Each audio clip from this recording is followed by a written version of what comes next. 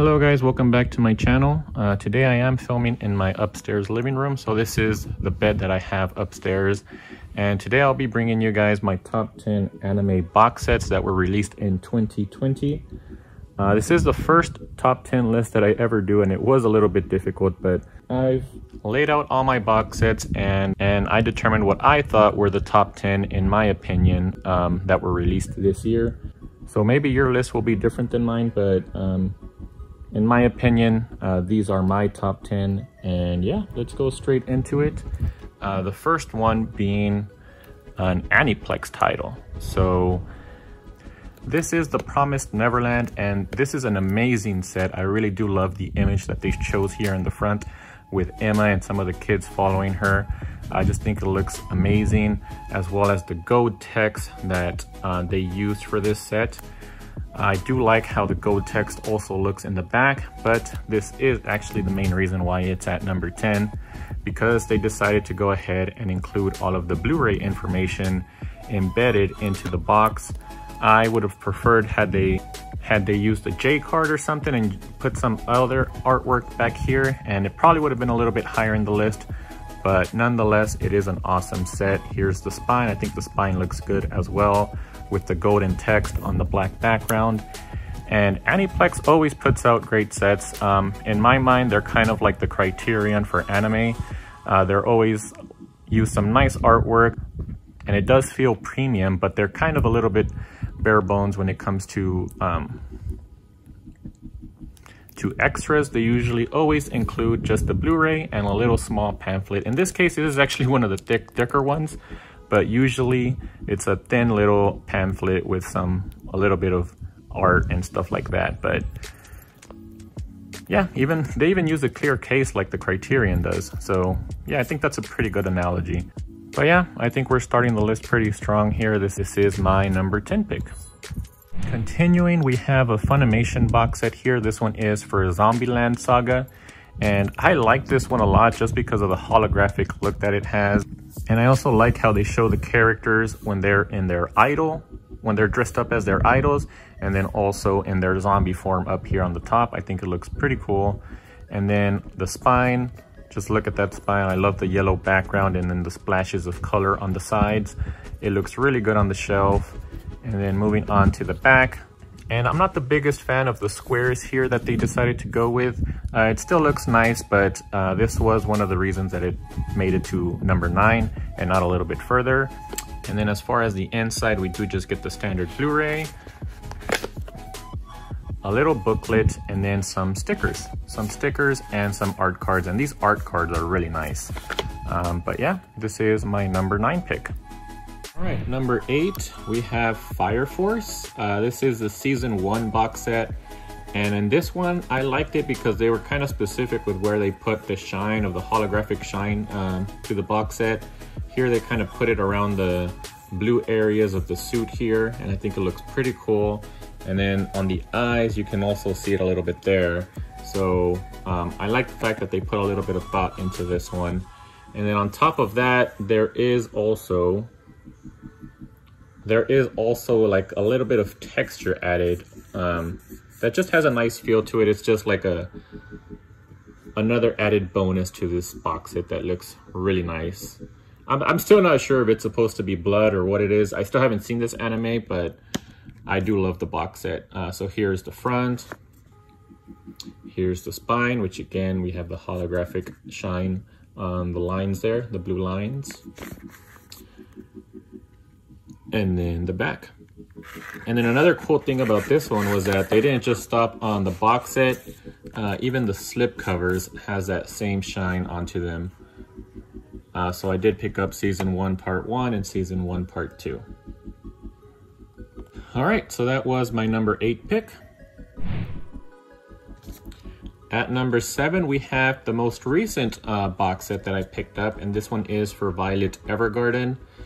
This one I put at number 7 simply because I just like it whenever studios put some real thought into the packaging, and I just like the fact that they made this one look like a package.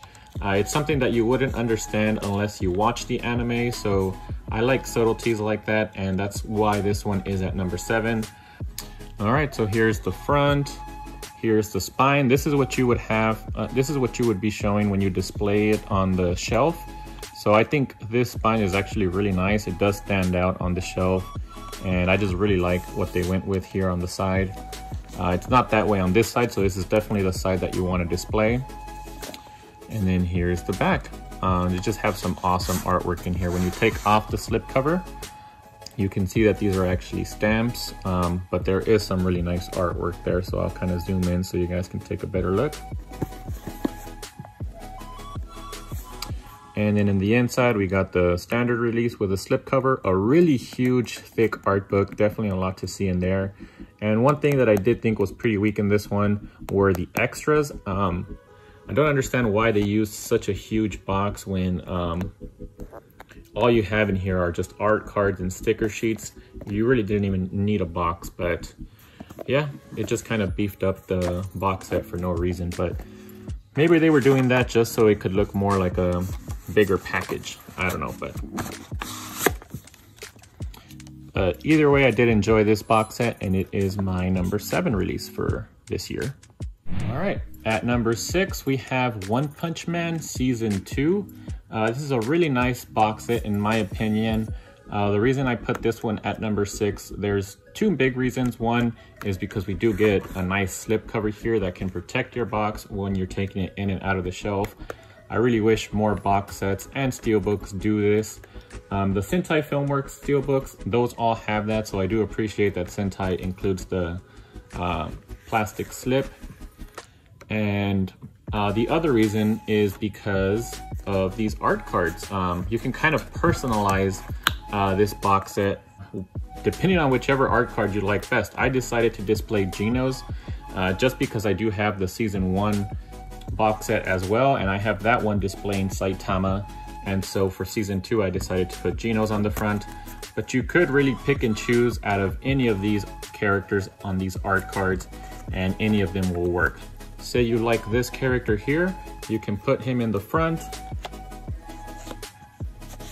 insert it in the box set, and there you go. It does kind of fit with the box set. They all do kind of work, and that's what I like about it. You can personalize it to your choosing. I'm gonna go ahead and put Geno's back in the front.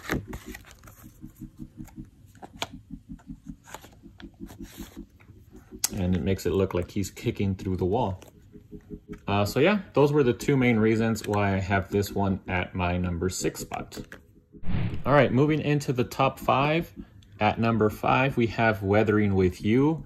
I just think that the artwork that they chose here in the front of this box set looks really nice. I remember the first time I got it, it just amazed me, just the way that the front artwork looked here. And it just has a matte texture, which just feels really nice. It feels really premium. And the main reason why I have this one in my top 5 as number 5 is because of the fact that this one is a 4K disc. You don't have too many anime right now to pick from that's in 4K. They are just starting to release some, like Akira, Ghost in the Shell, and I believe there's a few others that are coming out in 4K. But Weathering with You, I did see this one in 4K and it looked amazing. This one has a lot of water involved, and just the rain and the water looked really amazing on 4K. And I would definitely suggest you guys pick up the 4K copy from this one if you guys have the capabilities of watching your anime or your content in 4K. But yeah, besides that, I still do love this booklet. Here's the spine. The spine is pretty simple, and the back is pretty simple as well. But it's just really mainly that front cover that looks amazing in my opinion.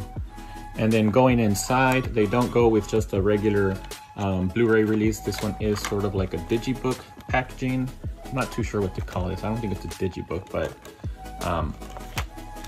I do like it when they do this. I think the artwork on this looks really good as well.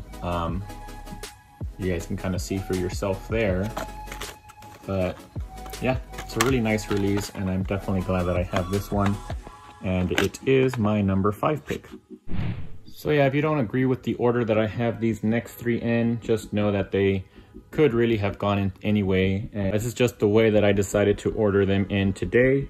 And with that said, at number 4, we do have our next Aniplex title, Demon Slayer. And this one is at number 4, based solely on the artwork for these. I think the artwork for these are amazing. So for season 1, part 1, we have Tatsumi on the left here using the water breath.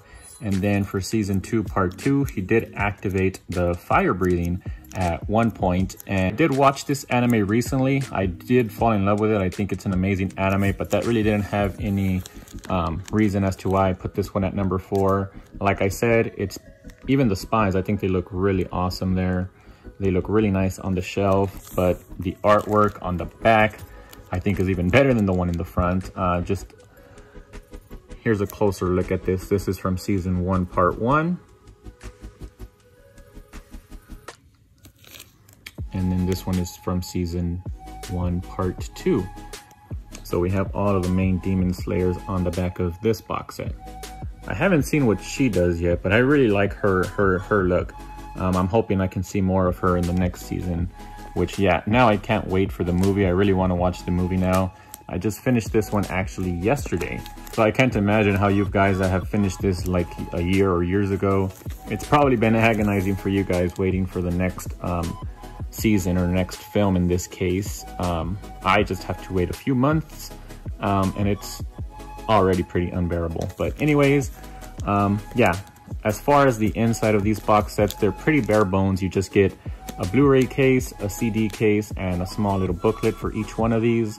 The artwork on those cases is also pretty good, but those weren't the reasons why I chose this one to be number 4. It was mainly just the covers and the backs. So yeah, these both were my number 4 pick. All right, now going into the top 3. At number 3, we have Dr. Stone. This is another recent pickup that I just talked about in my recent unboxing video.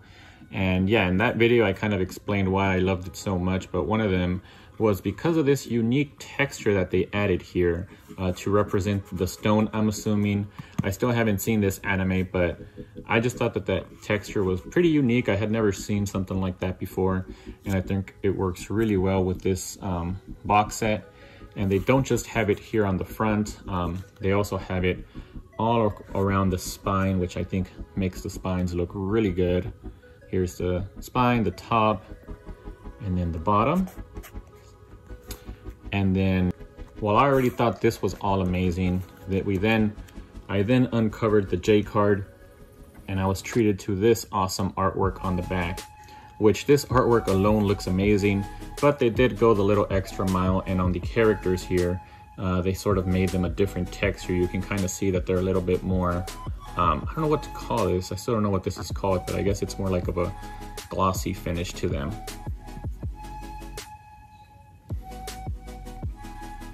So yeah, those reasons are why this one is my number 3.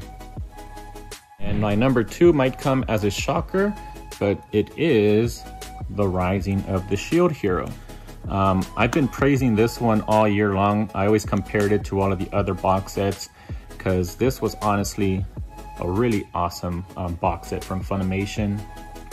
And I even talked about it in my Dr. Stone unboxing. I was kind of hinting that Dr. Stone might beat this one, but ultimately I still decided as putting this one on top of Dr. Stone because, yeah, just looking at them side by side, I still do think that the artwork on this one looks amazing. And another reason might be because I've actually watched this anime, so I'm a little bit more attached to the characters. I love Raphtalia and Naofumi, so them being here on the cover and looking awesome like they do here, just might be one of the reasons why I put this one over Dr. Stone. But on top of the awesome artwork, it does have like a weird holographic look to it.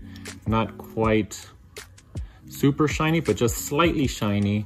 And then the shield and the text has a completely different shine to it. It's not quite holographic, it's just more like a foiling, like they use some foil there, and I think it gives it a really nice effect. So yeah. So this is the front. Here's the spine, which I think looks also pretty elegant there. They use that same foil type material for the spine and these little borders here. Oh shoot, sorry. I was actually showing you guys the back. This was the back, which I really loved. And then this was the actual front, which again, we just have Nelfamy and Raftalia here on the front. Crap, so I talked about it backwards. I should have shown you guys this one and then showed you how awesome this background art is. But they're both really great. I do love the artwork here on the front as well. Then here's the top and the bottom. So yeah, some of you might be surprised that this one is at my number 2. You might have thought it might be my number 1, but there is one other box set that you guys probably forgot about. And my number 1 pick is Food Wars. So yeah, I always love these box sets. Whenever Food Wars comes out with a new box set for these, I always pre-order it right away now. And this season 3 box set might be one of my favorite ones. I just love the way it opens up, which I'll show you guys in a bit. But first off, so if you guys haven't seen these, Food Wars is a food anime. And each season they release a box set that sort of resembles like a bento box, I'm assuming. Although when I went to Japan, I never saw any bento boxes quite as nice as these, but yeah. But yeah, here's the top. Here's the front with a nice little stamp there that is also kind of has like a foil effect to it. And then the rest of it is just kind of mimics a wooden look to it. It's not real wood, it's just like cardboard, but it does look nice. So again, similar to the Violet Evergarden, I just really like the attention to detail they went with this. They really go all in with these box sets, and it really does resemble the anime, Food Wars. So yeah, when I open this up, I think it has probably the best opening among the 3 Food Wars box sets so far. It opens up and down, and then we're treated to this awesome artwork here. So we have Soma here on the left and Irina on the right, looking really good. And then you open it once more, and we got some more characters here on the left and on the right, and then the Blu-rays are in the center, which I think is a really awesome way to package these things. And then we do get some extra goodies in these little compartments here. So yeah, as you guys can see, it was honestly no contest. There was no other box set that had this much attention to detail, that looked this great, and yeah, that's why this one made my number 1 pick for my top box sets for 2020.